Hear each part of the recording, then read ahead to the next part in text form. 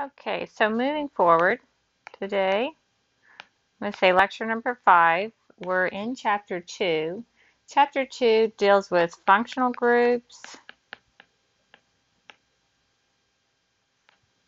intermolecular forces,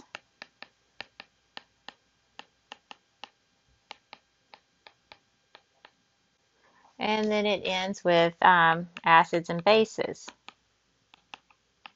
And we have a POGL this week, 3A in our POGL book, and it starts on page 24 of the POGL book.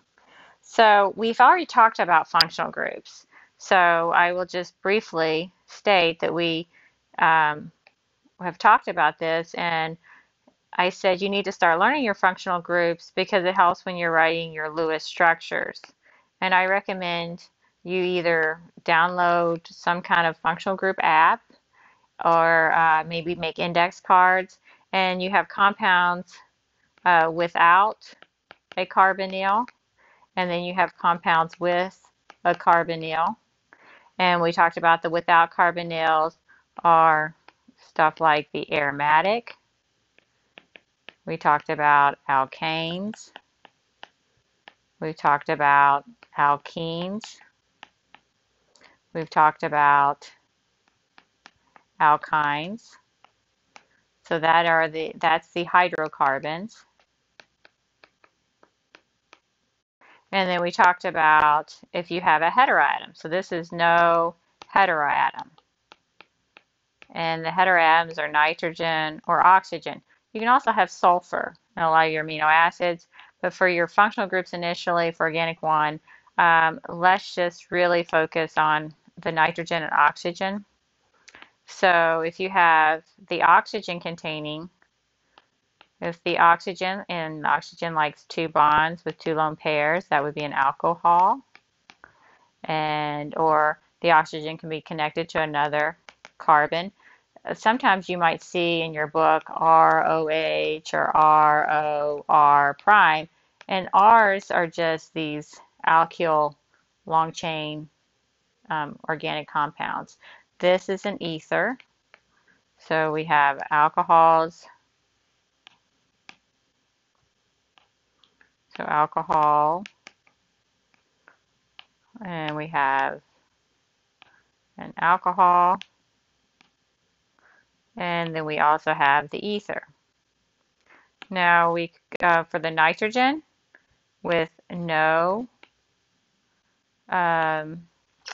carbonyl, you can have an amine, and that's an NH2, or you can have a nitrogen with another carbon, that's still an amine. Okay, so those are amines.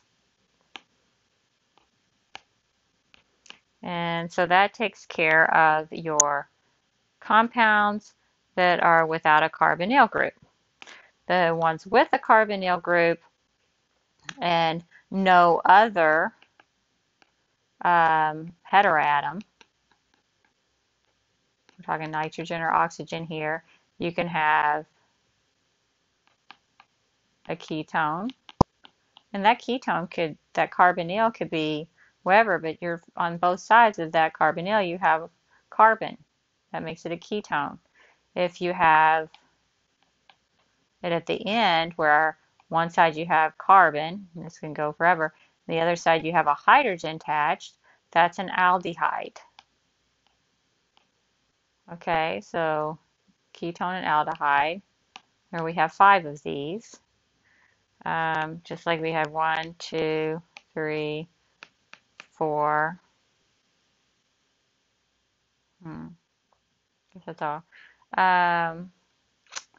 Okay, so then we could also have the carbonyl connected to the nitrogen. That was an amide. You could have the carbonyl connected to a carboxylic acid or an OH. That's a carboxylic acid. Or instead of this hydrogen here, you can put it next to another carbon, and this is an ester. Okay, because that oxygen is connected to two things, and it's connected to the carbonyl, and then it's also connected to the R group. And so that would be an ester. That's 1, 2, 3, 4, 5 different compounds. If I look in your book, it talks about these different functional groups. But let's take this functional group on into intermolecular forces. So intermolecular forces are the forces between two molecules. Okay, so intermolecular forces are the forces between molecules. You think of the interstate. An interstate goes from one state to the next state. So different functional groups have different types of intermolecular forces. And so the intermolecular forces will determine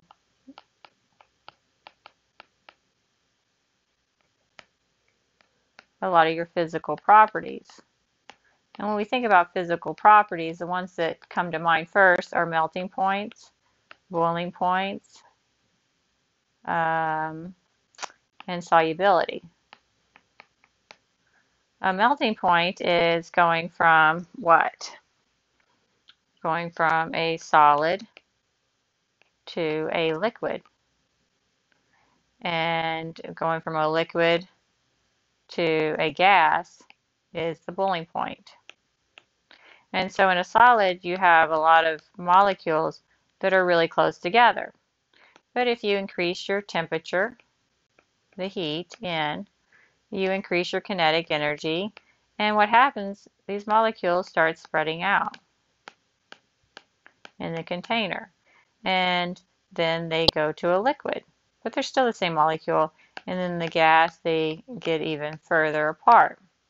And so what determines the temperature of a melting point or boiling point are how closely interacted these molecules, those forces that hold them together. Okay, so those are the intermolecular forces. And so ionic forces are the hardest to break apart. Okay, they're going to require the most energy to separate. And so you can look at like sodium chloride, that's salt, and it separates into Cl minus and sodium plus. And these are ionic forces. They're also called electrostatic forces. And we're not really dealing with that in organic chemistry. This is really organic chemistry. Okay? But these are going to have the highest melting points and boiling points. And look those up. Actually go and look those up and see what those forces are. Now, what you are going to deal with, so this is the highest, and let's rank these, highest, and then we're going to rank the lowest here to separate. So the next one would be, so this is the highest, and we're not really dealing with that with organic compounds. Organic molecules are the carbon-containing molecules.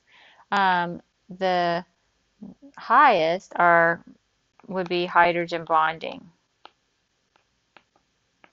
Okay, and so for something to be a hydrogen bonding, it has to have a hydrogen attached to its heteroatom, and the heteroatom has to be either nitrogen, oxygen, or fluorine. And so your biggest players here will be nitrogen or oxygen. And which ones would those be? Okay, well, you got molecules such as carboxylic acids, amides, okay, they're going to be the highest. Number 1, carboxylic acids are 2, and then you have amines, alcohols, and amines. Okay, 3 and 4. So if they're similar, and you can look these up. So this is an amide. This is a carboxylic acid. This is an alcohol. This is an amine. Now,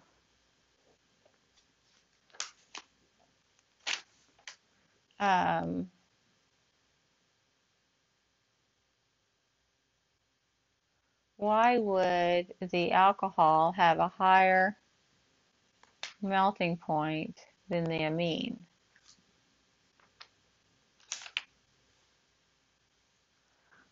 Well, which one's more electronegative? Oxygen is more electronegative than the nitrogen. And so its OH and hydrogen bond would be stronger. So this is your hydrogen bonding, okay? That would be stronger because it's more electronegative than nitrogen. Carboxylic acids, they can form dimers, okay? So they can turn upside down, and then you get something like this where you can form a hydrogen bond with that lone pair and a hydrogen bond right there. And so that forms a dimer. And so they typically have higher attractive forces, intermolecular forces to break than the carboxylic acid, or than the other hydrogen bonders. Okay, so you can see this in your book, pages 96 and 97, pages 96, 97, 98. Okay, so we have two forces. We've talked about ionic forces. We've talked about hydrogen bonding. We need to talk about dipole-dipole. And then number 4, the lowest, are the van der Waals. These are also AKA, also known as London forces. Okay, now London forces or van der Waals are the lowest, and these are also called dispersion. And so these are your hydrocarbons. So you know your hydrocarbons. You got the aromatic, you got your alkane, you got your alkene, and you got your alkyne. Those are your hydrocarbons. The key is they have no heteroatom. They have no heteroatom, no nitrogen or oxygen, no nitrogen or oxygen, then they don't have a dipole-dipole, okay? Because remember we talked about the carbon and the hydrogen essentially being a dipole moment of 0D, Debye, okay? So they don't have any dipole-dipole interaction. So these are going to be your lowest. And so you can see that these will be the easiest, the lowest melting points and boiling points. Let's talk about dipole-dipole. These are going to be ones that have carbonyls. So you got ketone or an aldehyde.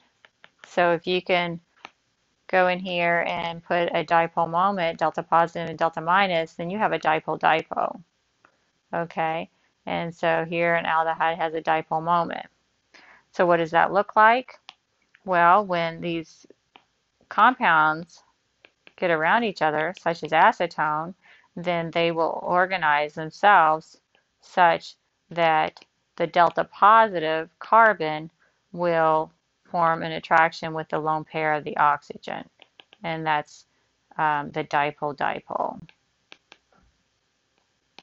interaction, and that is an electronic force or separation that requires energy. So a lot of times you'll have to rank such compounds. So let's do something like, let's rank the difference. If you had to rank difference between this molecule, um, and this molecule. Okay. So which one would have the highest? Well, the alcohol would have the highest.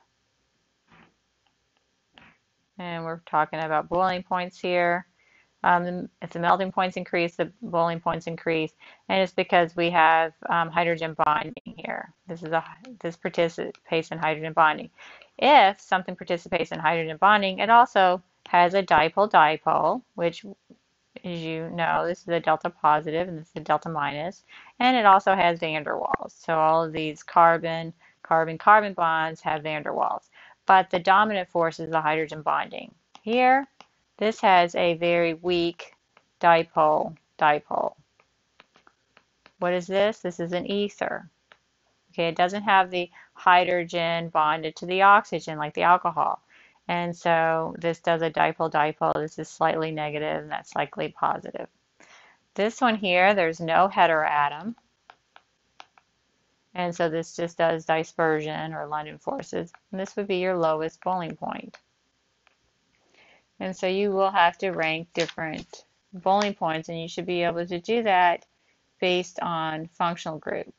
Now, if you're just dealing with compounds that have the same functional group, okay, so if you're dealing with compounds with the same functional group and you have to rank them, if you increase the number of carbon, then you're going to increase the melting point or the boiling point. The other topic in this chapter with intermolecular forces and physical properties include solubility. Okay, so solubility is how the compound will interact with the solvent. So the solvent is the larger amount of molecules. So a lot of times you decide whether your compound is going to be soluble in carbon tetrachloride or water. Okay, and so the rule is here is like dissolves like. So carbon tetrachloride, if you draw the Lewis structure, and the Lewis structure would show that this is a tetrahedral, so it's sp3, and you got one chlorine coming at you and one going back, and you'll see that this pulls in equal direction because it's symmetrical, so it has an overall dipole moment of 0 to bi, so this is London forces, dispersion forces, van der Waals forces. Water looks like this.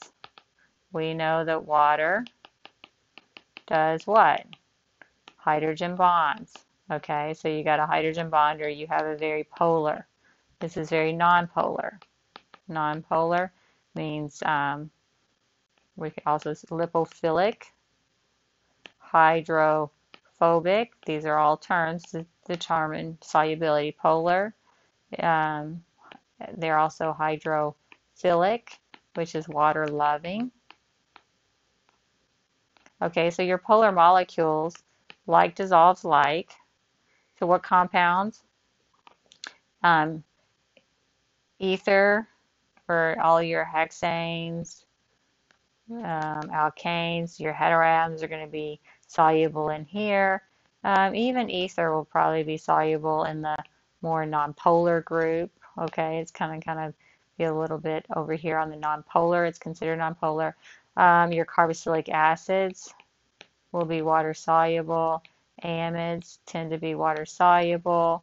The dipole-dipole for like ketones, the lower, and aldehydes, it depends on the lower number of carbons. I think your rule of thumb when you read is about number 4. And so then after that, then it becomes more polar. But you can choose other solvents, but you just figure out what kind of intermolecular forces does that solvent interact with, and then remember like dissolves like, and you can figure out which kind of functional groups and compounds will be soluble in the different solvent. Okay, so the last thing we are going to work on is acid-base chemistry. And acid-base chemistry is important. And acid-base chemistry, you've probably talked about it in Gen Chem. We'll kind of briefly talk about the definitions, okay, in your book, page 104, talk about acids and bases. And we have Bronsted, Lowry, acids and bases. And this was basically an English chemist named Thomas Lowry. And then there was Bronsted, which is a Danish chemist. And they said an acid, a Bronsted acid, donates a proton, and bases accept a proton. And this was a little bit different than the Arrhenius definition. Okay, so this came first, and this one was always about water. Okay, this is all about water. You put a compound in the water. If it generates hydroxide, then it's a base. If you put it in water and it generates H3O+, it's an acid. But most of our organic ones are going to be dealing with the Bronsted-Lowry, and you're also going to deal with Lewis acids and bases. So we're going to really focus on these because we're in organic chemistry, and I'm trying to give you the tools that you need to do some problem solving. So when we focus on some of these reactions, you can see that if you take something you know, like HCl, you know this is an acid. And you react this with sodium hydroxide. You know this is a base. Okay, we know that the acid will donate the proton. Okay, so H plus, and it will donate the proton. So let's just figure out what's in the solution here. H plus, Cl minus, Na plus, OH minus. Okay, and so the H plus gets donated. The OH come together to make water, and then you have sodium chloride. This is a neutralization reaction. It does go one way. Now, these are all your strong acids with strong bases. Now, what if you have something like H2O plus NH3? Okay, this is ammonia. And this is a weak base. And this is water. And in this case, water sometimes can be an acid or a base depending on what it's with.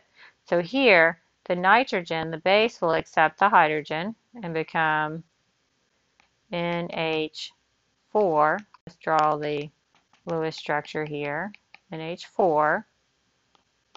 And then the OH, and it becomes OH minus. Okay, so this is your ammonium hydroxide. Now, what we're going to do is we're going to be looking at the pKa's, and you will need to get a pKa sheet, page 107 in your textbook, and then you could look at your slide. I would print off a pKa chart, and I would start learning pKa values, learning how to use the pKa. You're also going to have to look at factors in your POGL 3B so you understand how to predict acids and bases, strength of acids without a pKa value. But let me show you how you do a pKa. So pKa, this is all I need you to know, is the negative log of the Ka. And the Ka is products over reactants. Okay, so that's in the definitions that you learn in Gen Chem. Okay, so it's the equilibrium constant. So we're talking about weak acids and bases. We're looking at equilibrium arrows here, folks. Okay, so pKa is a measure of the strength, the relative strength of the acid. How well is it going to give up a proton? Okay, so is it going to, when you put water and ammonia in a flask, is it going to stay over here on the reactant side? Or is it going to stay over here on the product side? What do you have in your flask? And the pKa can help you decide that. So you sign pKa, what's the A? The A is for acid, okay? So you sign pKa values to acids and conjugate acids, okay? Because anything that has the H plus. So over here, this is the H that's being donated, so that's a weak acid. pKa of water, 15.7. I would say memorize that. Okay, the pKa, where did the H go? It went on to the ammonia.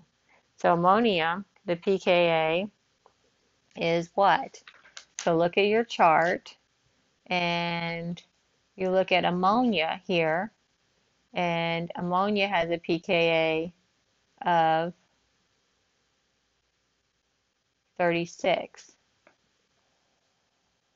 But that's to take away the proton. Do you see that on page 107?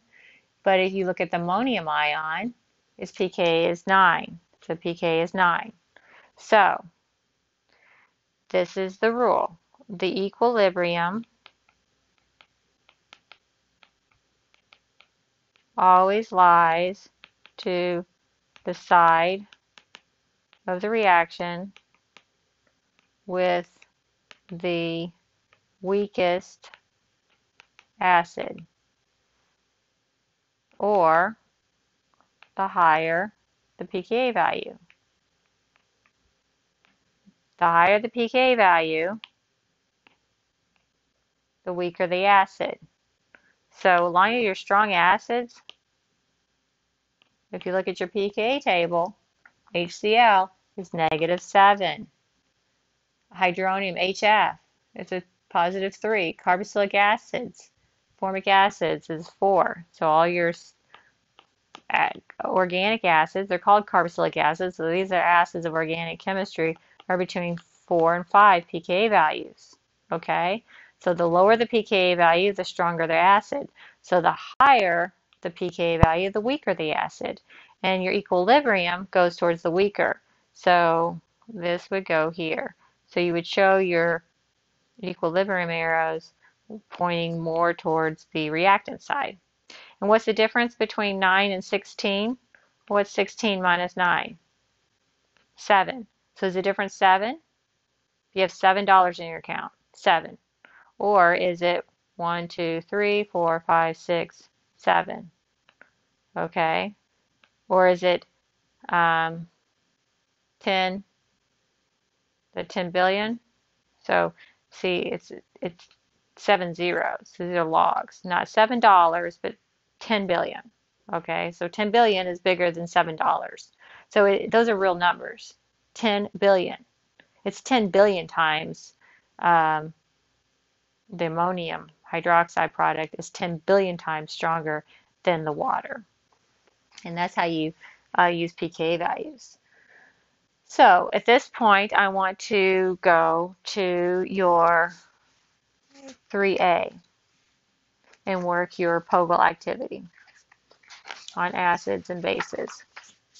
Okay, so let's work Model 1 and answer the questions on page 24. So we're doing Model 1, acid-base definitions.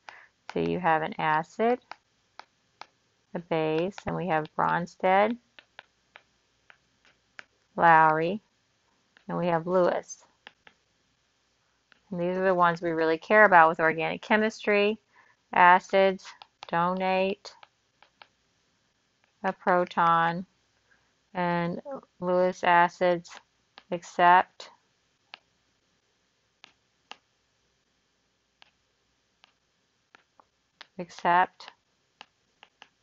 electron pair. That's the definition. This is an acid. The bases, they will accept a proton or they will donate electron pair. And then you have this reaction here, HA plus water, equilibrium value arrows, H3O plus A minus. Okay, question number 1A. In the Bronsted-Lowry definition, what are the roles of the acid and a base? Okay, so you would write the acid donates a proton and the base accepts a proton. What about 1B? Using Bronsted-Lowry definition, which reagent in the reaction in Model 1 acts as an acid? HA or H2O? Okay, well HA donated the proton. So HA would be your Bronsted-Lowry acid, which acts as a base. Well, H2O became H3O plus, so it accepted a proton. So H2O would be your base for Bronsted-Lowry. Okay, what about 2A? In the Lewis definition, what are the roles of an acid and a base? Well, an acid accepts an electron pair, a base donates an electron pair. Using the Lewis definition, which reagent in the reaction in Model 1 acts as the acid, HA or H2O? Okay, now we got to look at our electron pairs. This is where it's nice to draw in HA. You can think of A as a halogen plus water. Okay, and what happens is these electron pairs went and took the hydrogen and became H3O plus A minus. You see this is called electron flow arrows. You saw it in the resonance structures, and you also see it in reaction mechanisms. This is really your first reaction mechanism, and it's acid-base chemistry. So the electrons are going to go and form a new bond, and now they're forming a new bond between this proton. Okay, in doing so, these electrons here go with the A. And then we do the formal charges. So, what was 2A? 2B. Using the Lewis definition, which is what you're going to pretty much do in all of organic chemistry, which reagent in the reaction acts as the acid? Well, accepts a lone pair. So, accepts a lone pair. So, H2O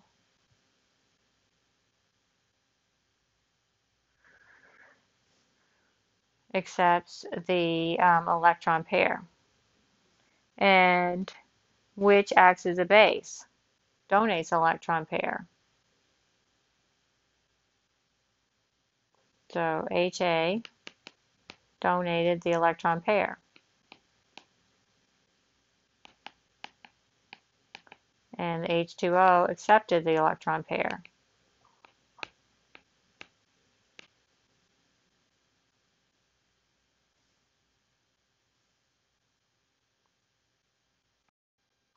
So, okay, I want you to be able to do number 3.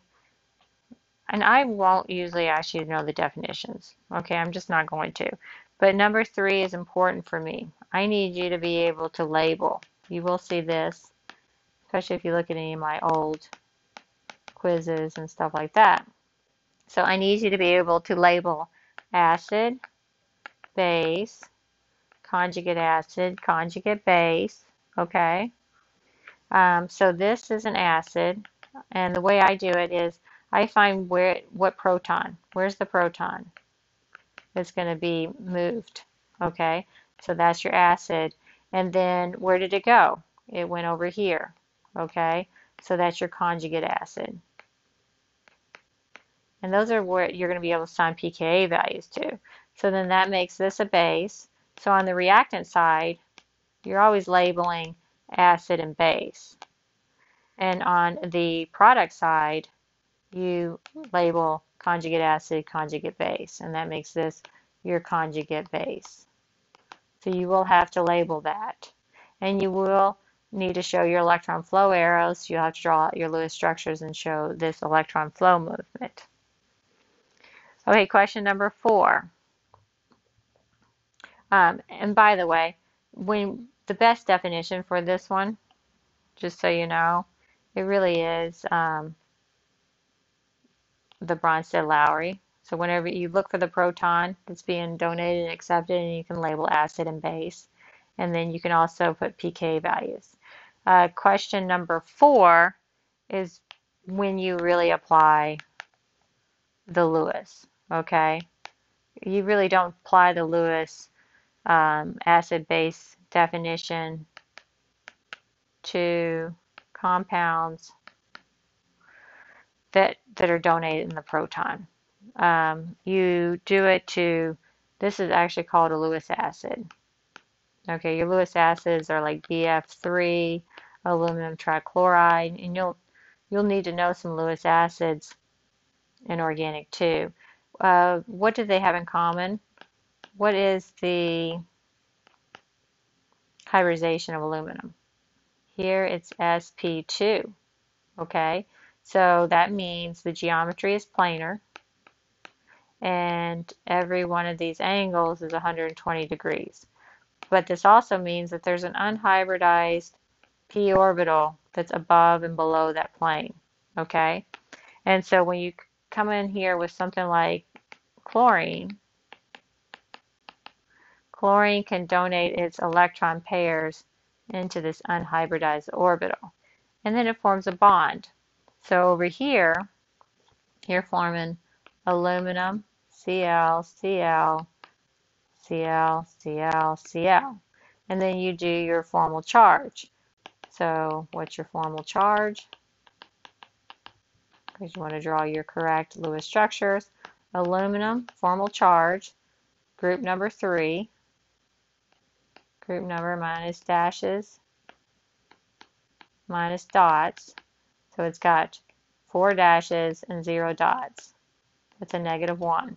So that's a -1. And then here's your chlorine. That's not in its normal bonding pattern.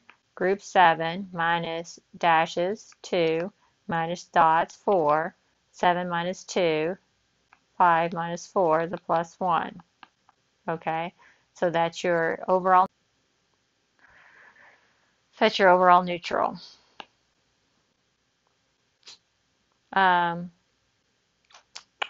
And that is your reaction there. And this is your best definition here. So there's your Lewis acid. This would be your Lewis base. And it's donating a pair of electrons and it's forming a new covalent bond. And you really want to use Bronsted-Lowry and pKa values for when you have a proton. Okay, so now we're going on to Model 2. So Model 2 is page 25. This is your acid dissociation constant. So this is your Ka value and your pKa. The equilibrium constant is the concentration of products over the concentration of reactants. Since the concentration of water is a constant in acid-base reactions, the equations can be arranged so the acid dissociation constant looks like the following.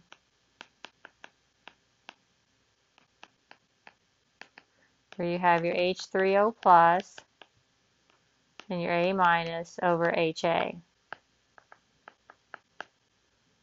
And so they're also saying the pKa equals the negative log of your Ka. So now you have questions like number 5.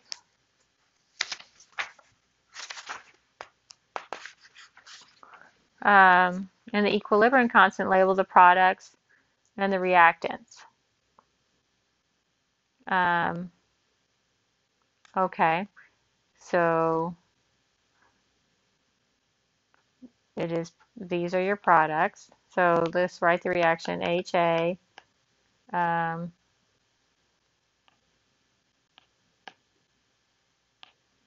HA plus water goes to H3O plus A minus. So you can see that these are the products, and we leave out water, okay? And so this is the reactants. So products over reactants. If Ka is large, the concentration of products would be larger. If Ka is large, the concentration of acid is strong. Okay. Consider the definition of pKa. Okay. In model 2, if Ka is large, the pKa, so if Ka is large, the pKa is small. If Ka is small, then the pKa is large. A small pKa means that the acid is, so a small pKa means that the acid is strong. And you can just look at the chart. HCl has a -7 pKa value. Your strongest acids have pKa values negative, less than 0. A large pKa value means that the base would be strong. Now, so number 6. Of the following pKa values, circle one that corresponds to the strongest acid and draw a box around the one that corresponds to the strongest base. So -10 would be the one you would want to circle, and then a 30 would be a box for the strongest base. Okay, so that's your strongest acid. That's just trying to get you an understanding of pKa values. pKa value is a measurement of the strength of the acid.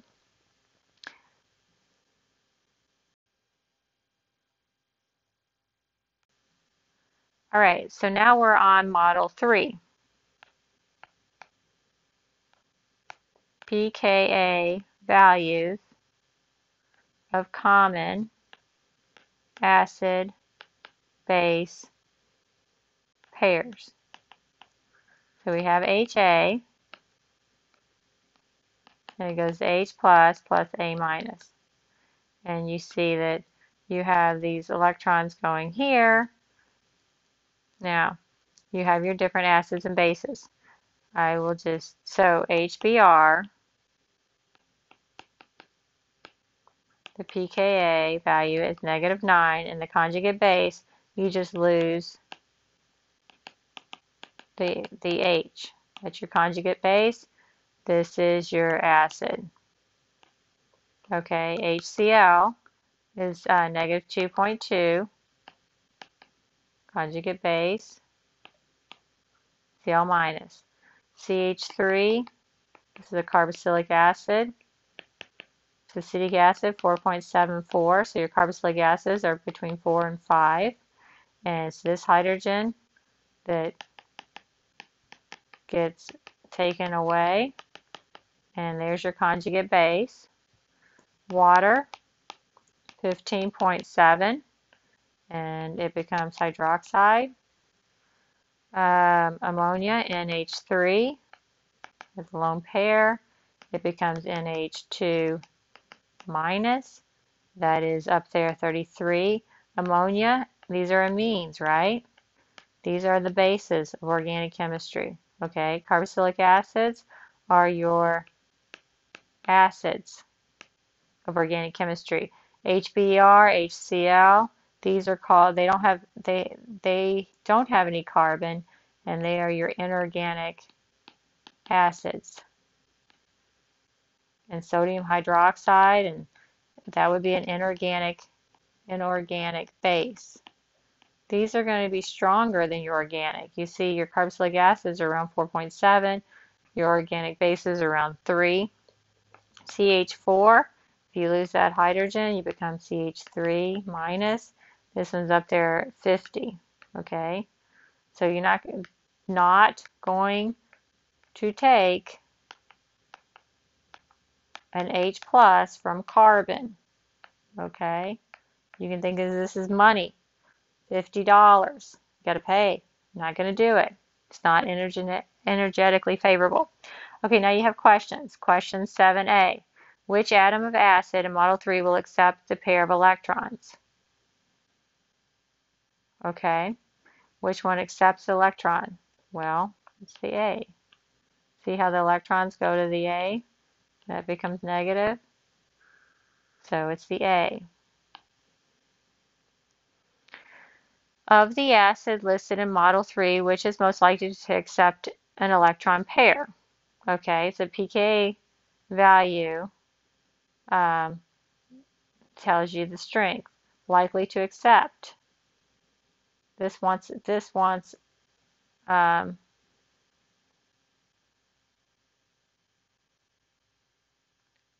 most likely to accept an electron pair. Well, it's this one here. So this is the most likely to accept the electron pair. It's big. Bromine, the bromide, it's very polarizable. It's big. It can be left on its own. It's stable. On own, it's stable.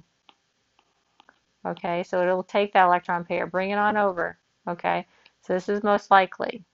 Which acid is least likely? This is not stable. Okay, not stable. Cannot be by its own. It's very reactive. Okay, this one's the least likely to accept an electron pair. Okay, so for 7c, the acid most likely to accept an electron pair is going to be your stronger. That's going to be the strongest acid.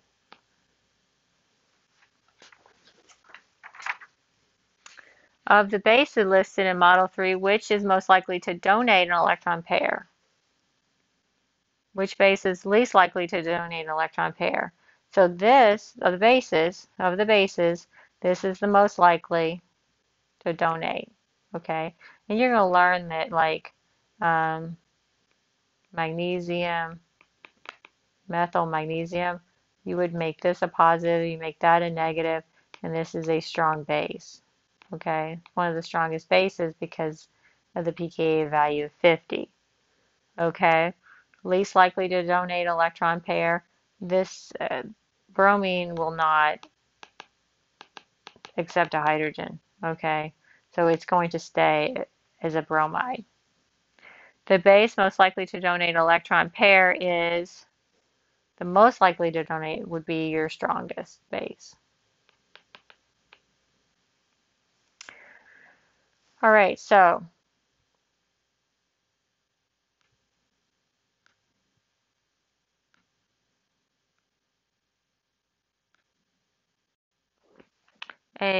number 8.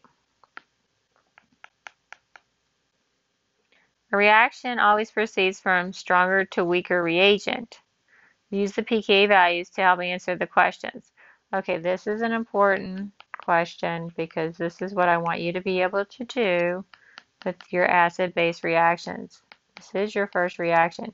You'll get to about 180 reactions by the time you get through organic 2.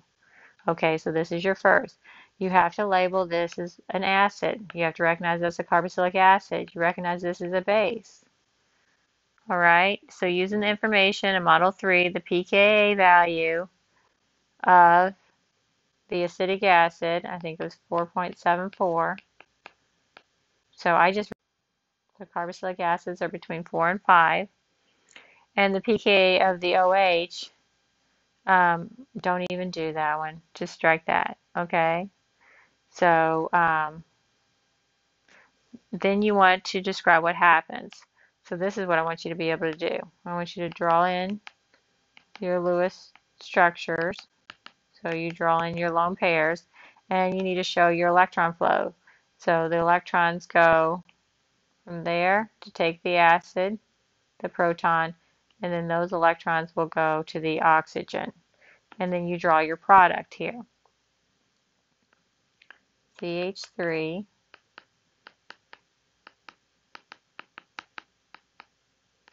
and there's your Lewis structure. This would be your conjugate base, okay, because it lost its electron, the hydrogen, and now the hydrogen is bonded to the OH, and that made water.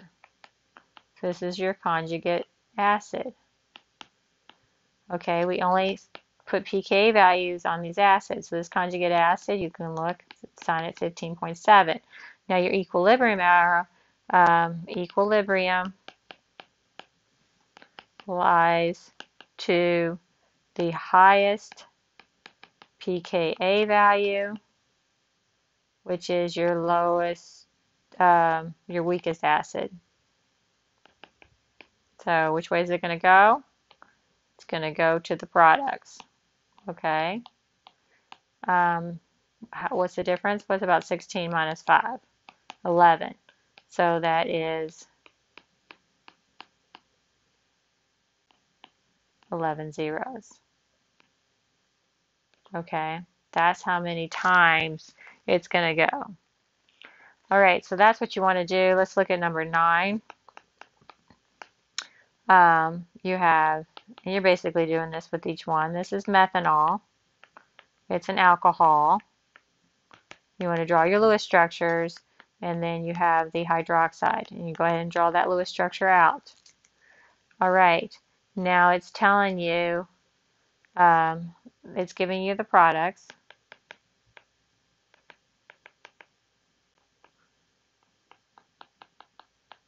All right. And that's equation 1. And then it's also giving you equation 2. So let's HBr.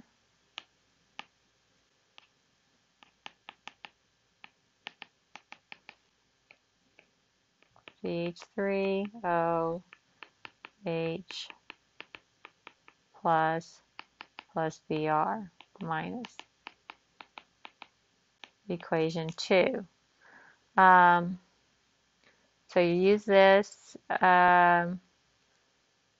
Weak pKa values greater than 6 can act as either acids or bases depending on what reagent. So pKa values greater than 6.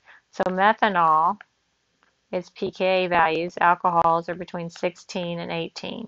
Okay, so its pKa value is about 16. Water is the same way. It can act as an acid base.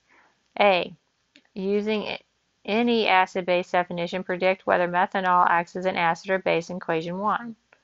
Okay, well, it gave up its proton. You see, its proton's here, and then it gave it up. Okay, so in this way, it gave it up the proton. It acted as an acid. And what happened was these electrons came, took the acid, and those electrons were given to the oxygen. All right. So, using any acid-base definition, predict whether methanol acts as an acid or base in equation 2. Well, here, the lone pairs go and take the proton right here from the bromine. Okay, so it accepts the proton here, which makes it a base. Okay, so there it acts as a base. Now label the acid-base conjugate acid for each reaction. You need to be able to do this. So this is acid, this is base. Remember on the reactant side, it's acid or base. This is base, so this is acid. On the product side, it's always conjugate acid, conjugate base. So wherever the proton went, that's the conjugate acid. The other would be conjugate base. Here's the proton, conjugate acid, conjugate base. And this is one of those things where you would want to assign pK values to figure out. So the pK value here of this acid is 16. Over here, pKa is water, 15.7. So which way did it go? It's about equal, isn't it? So those are equal. All right, what about the bottom one? pKa of the acid, that's not this one. This is your pKa now, of the acid is, what did that thing say? The chart? -9. -9. The pKa of hydronium. You can look on page 107 and you see that the hydronium is, I don't see it on here, but it's about 1.7. Okay, so 1.7. So which way does it go? Goes towards the higher pKa value. What's the difference there? 9, 10, 11 zeros. Okay, so once your group has reached a consensus, discuss and predict an approximate pKa value for methanol based on the pK values. So anyway, I just told you it's 16. All right, so we're on our last model, model 4, and then you're able to do your additional problems on page 28 and 29. All right, so let's get this last one.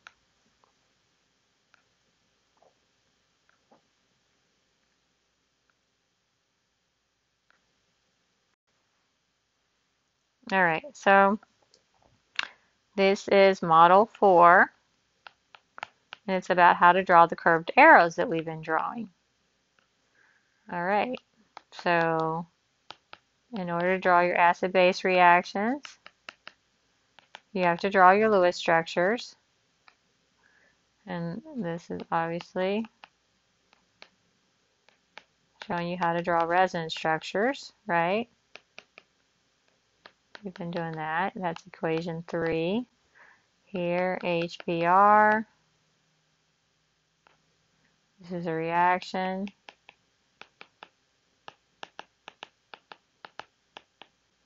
Equation 4. And then we have this here with water.